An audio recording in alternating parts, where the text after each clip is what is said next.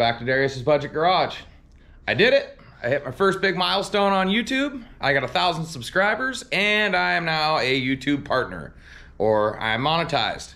And currently I'm making like $2 a day. So that's pretty neat. It's not really about the money. It's about getting out here on YouTube, getting out of my bubble and making some content that obviously quite a few people want to watch. So that's it. That's my big announcement today. So moving forward, I would like to get some interaction from you guys on what would you like to see moving forward.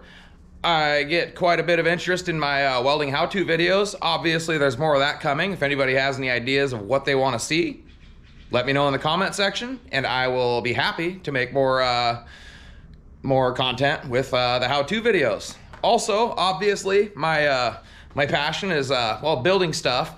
My most recent project has been my Fox Body Mustang.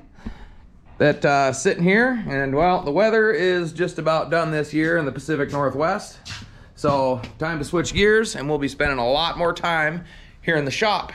Well, in my case, my garage. So, yeah, is there any projects you guys would like me to see me build? Well, let me know in the comment section again. Let me know what you guys want to see. My next big project I'm planning to do is I'm going to build a golf cart. I'm not going to say anything more than that, but it's I've really been scouring YouTube, the internet, of things that really haven't been done. And well, of course, everything in the world's been done at this point, or most everything in the world. But I found something that I think that well, nobody's really done or nobody's really documented well, and I think that it's going to be I think people are going to like it. So anyways, that's enough for today.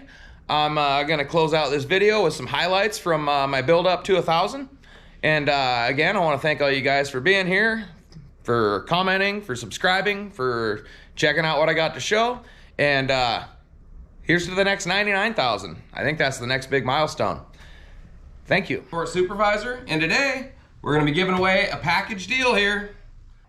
And if this thing's worthwhile, I'm going to give it away when I'm done with it.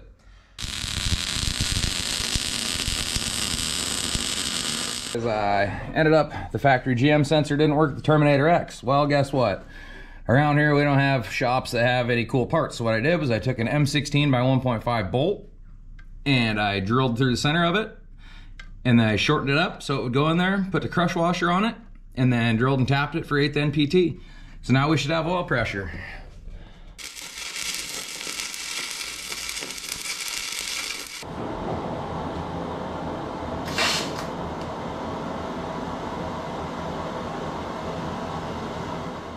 And then somewhere there on the axle, and we're gonna grind the paint off the axle, grind the paint off the frame, if you want to call it that. All right, go ahead.